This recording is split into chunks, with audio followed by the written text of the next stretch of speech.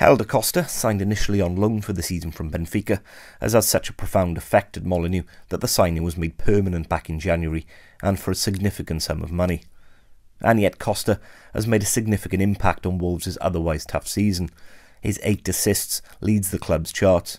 In fact, only 5 men recorded more in the entire championship, and all of them are playing for top-half clubs.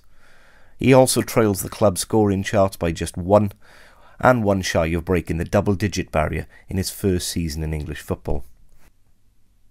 Wolves enter the weekend having won 3 matches on the bounce, their longest such spell of the season, and they now have a 5-point gap over the relegation zone. These recent wins over Rotherham, Brentford and Fulham prior to the international break actually arrived at a surprising moment themselves, with Paul Lambert's men then 7 matches without a win and having been dragged back into a serious relegation fight as a result. Welsh international David Edwards is in the midst of a career best goal-scoring season at the moment, where his 10 goals gives him the clubhouse lead at Molineux. It also represents the first time he's netted double-digit goals in a season for his career. His previous single-season best was achieved back in 13-14's League One promotion campaign. And yet, the past 4 seasons have seen a noticeable progression in Edwards' attacking game. He's now netted 32 times in that spell, representing over 50% of his goals tally for his career, a career that's now in his 13th season as a first-team regular. Karl Ikeme is once more the man in goals for Wolves, having suffered a rash of pre-Christmas injuries in the department, which saw teenager Harry Burgoyne deployed for a run of games, including the reverse fixture at Cardiff City Stadium. Defensively, Paul Lambert's men have conceded a middle-of-the-pack 48 times from their 37 matches, adding 9 clean sheets in the process. Both these totals are a shade better than ourselves. Yet, closer inspection reveals that it's actually at Molineux where Wolves have struggled this season.